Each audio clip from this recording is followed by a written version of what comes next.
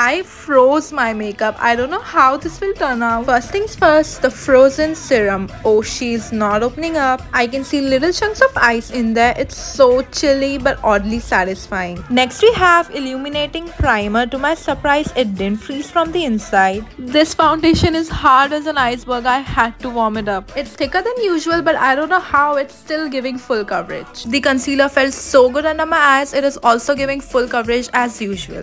Let's set my under eyes with banana powder. It's so cold, but I mean it's still a powder.